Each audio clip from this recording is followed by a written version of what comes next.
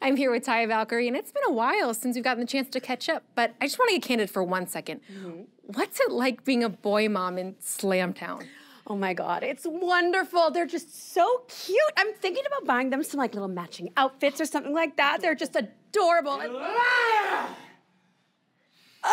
oh my gosh, what? You're embarrassing yourself? You should leave. This is my interview. I'm not going to tell you. Where are they? They're mine. Seriously? Yeah. You think they're gonna be back? Yeah. What are you doing? I know they're here. You know nothing. I smell them on. You know nothing about them.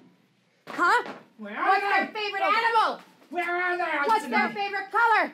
They like sharks, and it's blue. Who's their best friend? Mummy's their best friend. No, they're mine. What do they like to have at brunch? They eat scones all the time. They like tots, lots of tater tots. And they even like sashimi when I have my own order of a California roll and stuff like that. I mean, look at you. You're so embarrassing. You're not even fit to have boys. What? You're not fit.